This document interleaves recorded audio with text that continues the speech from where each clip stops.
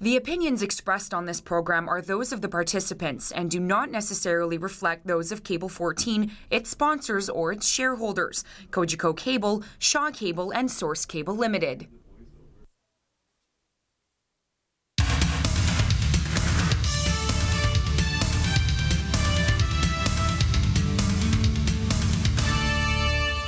Well, hello and welcome to the Monday, December 12th edition of For the Record, Crime Stoppers Connection. I am your host, Mike Fortune, and I apologize if I nod off just a little bit. Got off a plane yesterday. I'm expecting my siesta to kick in at any minute from Mexico. So great to be back here in Canada, and great to be back in the Cable 14 studios.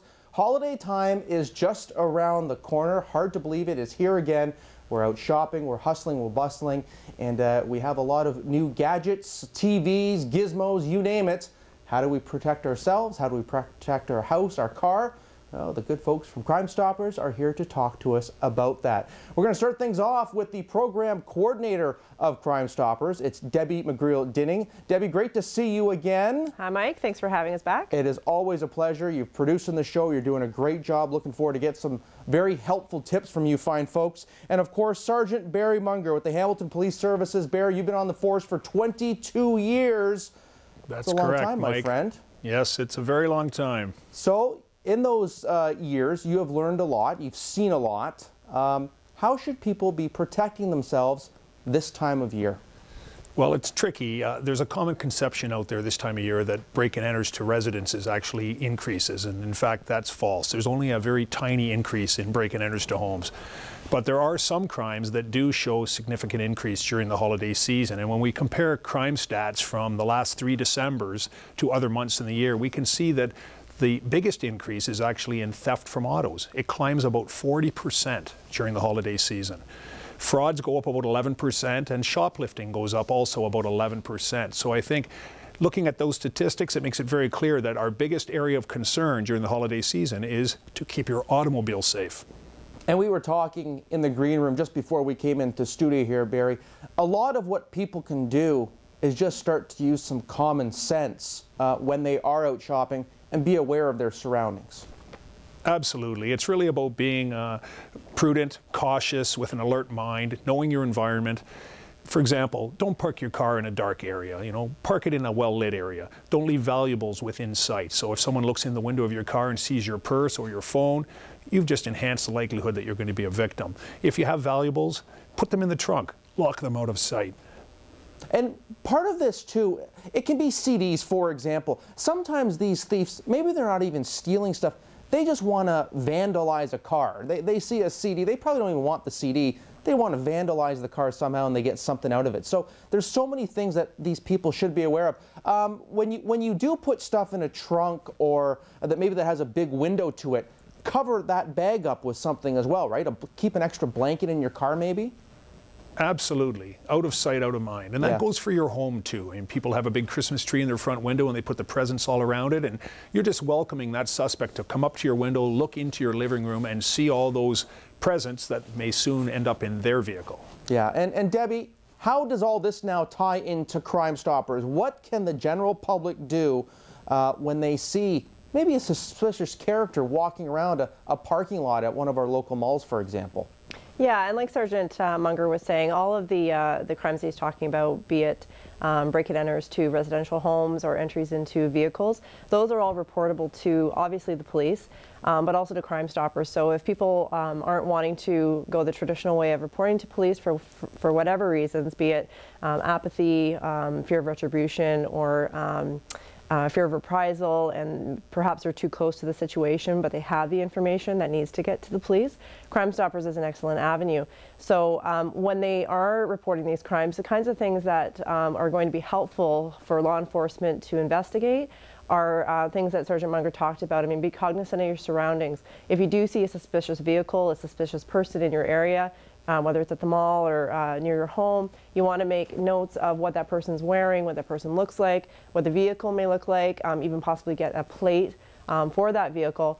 all of that information are pieces to a puzzle that you may not think are important, but once reported to police, could be put together, and perhaps there's been other entries or other similar types of crimes that we can put together and actually be able to investigate and solve.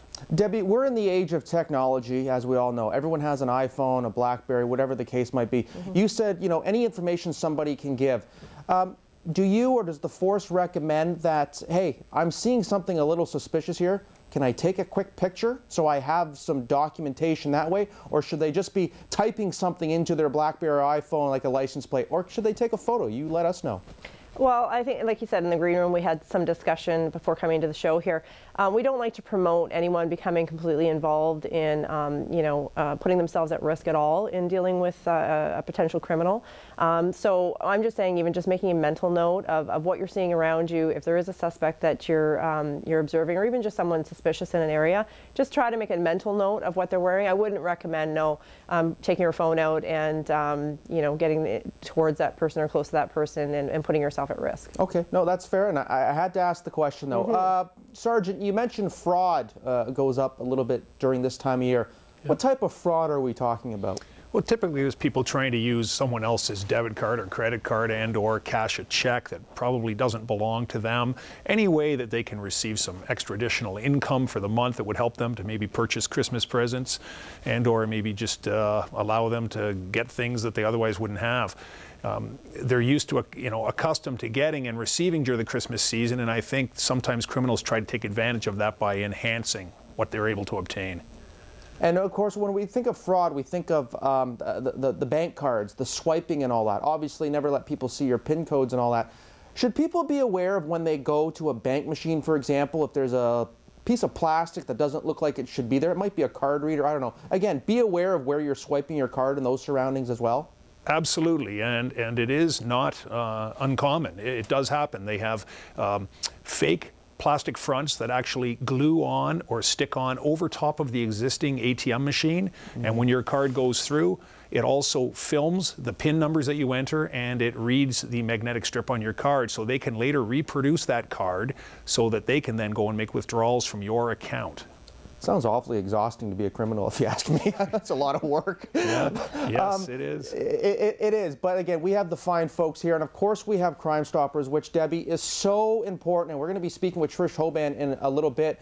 Hamilton has done a super job with that. But so much of that also has to do with the community. And the community, again, we've talked about it the last 8 minutes now, being aware. Yeah, that's right. I mean, we're so dependent on our community members. And when you're calling into Crime Stoppers, just an important note, Mike, just we want our watchers, our viewers to be educated about the program.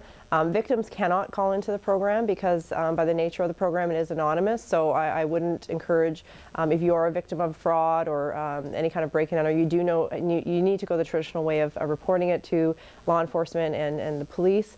Crime Stoppers would not be an avenue in that case.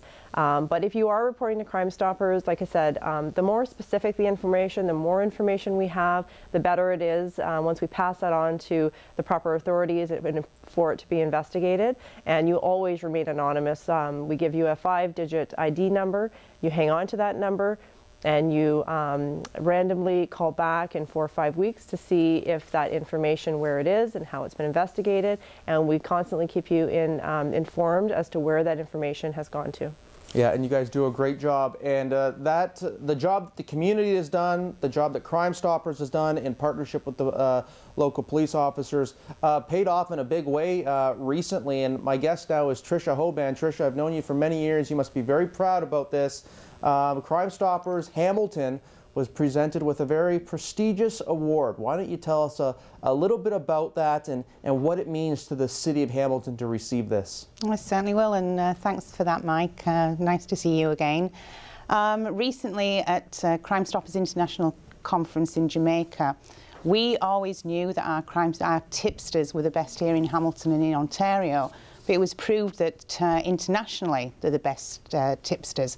The information that we've received led to $4.6 million in drugs and recovered property taken off the streets, and that went towards a prestigious productivity award that we received in Jamaica just in the last month or so.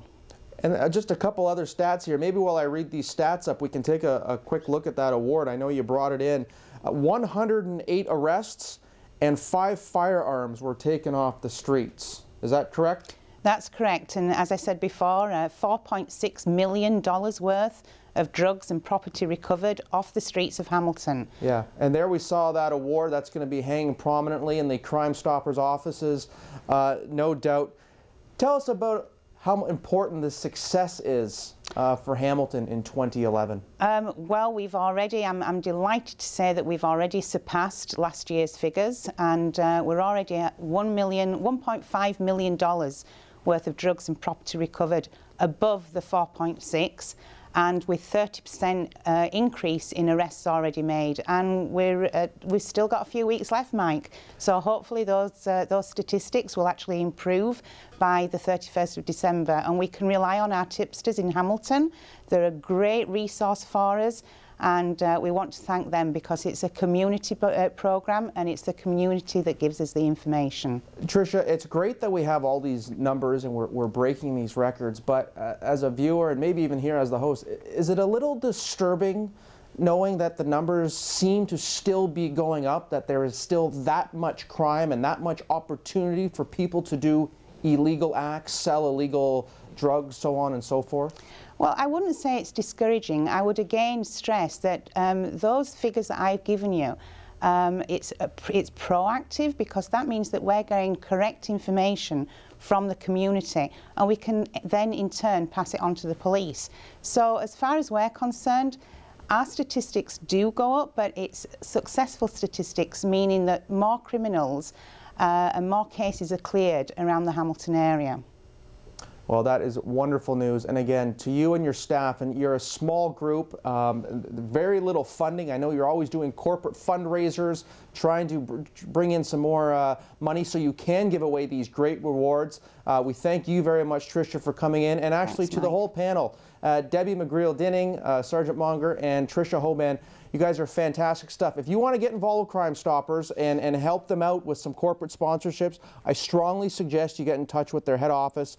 They're located downtown. Talk to Tricia as well. They're always looking for an opportunity to make a few extra bucks so we can continue to get these criminals off the streets here in the great city of Hamilton.